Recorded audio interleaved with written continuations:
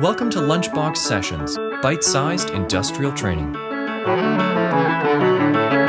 Hello, this is Carl from lunchboxsessions.com, and welcome to a multi-part series on troubleshooting hydraulic issues with cylinders that won't stay fixed in place, cylinders that are drifting out of position when the operator has chosen a position, wants to leave those cylinders locked and expects them to stay there. And of course, in order to cover that topic well, we're going to be focusing a lot on components called check valves, specifically pilot-operated check valves. Look at how cool this is. You can see the components lighting up in green over on the cutaway side to match up with the symbols that I'm showing you here. And of course, the pilot-operated check valve is a topic that we first introduced in a video of ours called Vertical Cylinder Motion with a Pilot-Operated Check Valve. So look for that video. And then the first time we introduced a dual pilot-operated check valve was in a video called Directional Control Valve Basics Part 1. So you might choose to look for those videos. They'll be helpful as well. And so just as we get underway with this multi-part series, in this first part, let's just have a look at some symbol matching and some schematic reading and just understand what we've got in a typical mobile machine valve bank.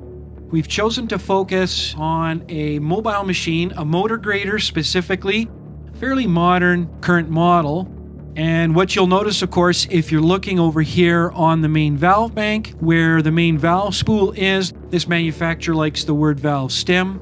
There is no linkage leaving the valve to connect to rods and levers and handles because this valve bank has a number of sections in it that are all operated by electrical functioning. A variable signal solenoid, a proportional pilot valve, if you will.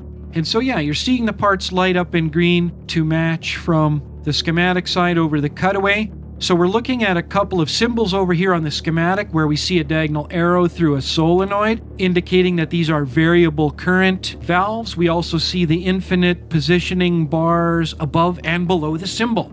That lets us know that this valve has a lot more to offer than just the two states shown. And in fact, as a pressure valve, this symbol is not one that's my favorite, but it shows up on schematics, so we need to understand what it does.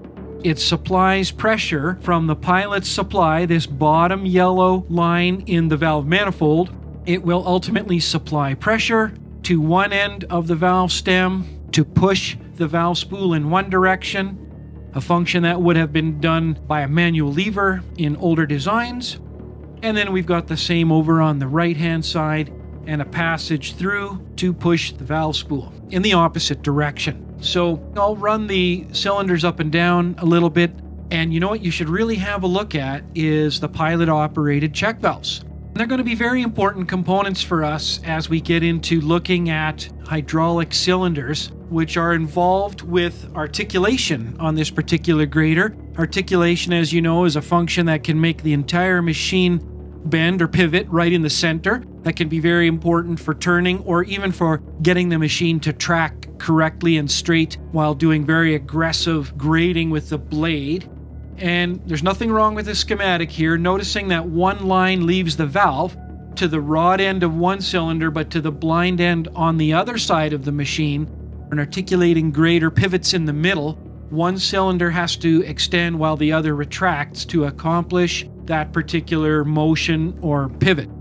You can see the directional valve essentially has three positions to it, even though we have some proportionality as well. There aren't infinite positioning bars drawn for the symbol above and below this main valve stem. That's what this manufacturer chose to do or to leave out. That's not a favorite thing of mine. This is a variable flow valve spool. There are metering notches cut in three places. Metering notches are usually a pretty good indicator that it is a proportional flow capable valve spool. So it might have been nice to see the infinite positioning bars above and below, but this is just how that manufacturer drew the schematic. Again, just some of the realities you live with as a technician, that schematics aren't always perfect or they're not always the way you would expect them to be, don't necessarily follow all of the rules. Now, another thing for us to pay attention to is notice on the check valves, they're using the symbol of a ball And some check valves do use an actual steel ball. But if you're looking over at the cutaway right now, you'll see what's lit up in green is not a ball, it's a poppet. A tapered poppet and a tapered seat is every bit as popular as a ball and seat style check valve.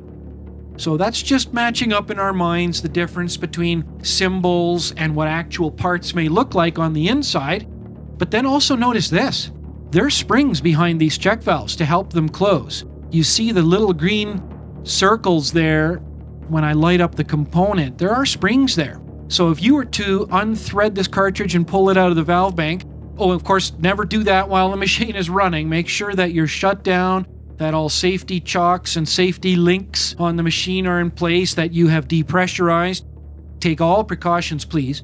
But if you were in a position to remove this cartridge and hold it in your hand, then all of a sudden you might find that pushing on this poppet on the end, there's a spring behind it, and a fairly lightly weighted spring. And then you look at the schematic and you say, hey, I don't see the spring there. That little zigzagged pattern, that would usually be the spring. It would be right there, and there would be one on this side. But in this machine, it's a lightweight spring, and the manufacturer chose to leave it out. That's their choice.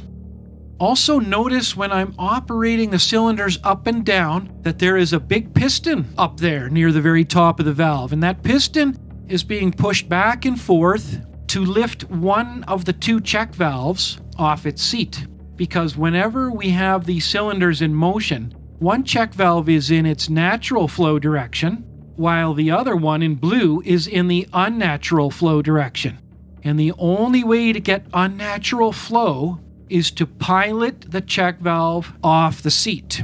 So here, I'm just going to put my live schematic into the pause mode, which lets me have infinite length cylinders. So the cylinders are moving, and they're moving forever. And at this moment, that lets us have a look at the pressurized pilot line coming across diagonally here on the schematic. That's what's lifting the ball off the seat, allowing oil to return in the unnatural direction. Okay, let's go over to the cutaway.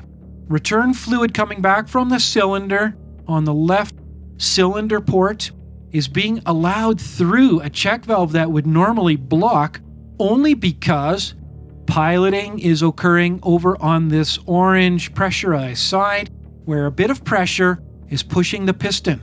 So just maybe from about where my mouse pointer is now to the left, where it starts to push against all of the surface areas, that is what is represented by this dashed orange line. Looking over at the schematic once again. Okay, so that's a little bit of an introduction. Just sort of gets you used to some of the parts and pieces. And between now and watching the next video, perhaps review some of those other PO check valve videos I referred to. And we'll carry on with troubleshooting in the next video. Thanks for watching. We have hundreds of interactive resources like this live schematic, so you can try out your wild ideas without blowing anything up. Get started at lunchboxsessions.com.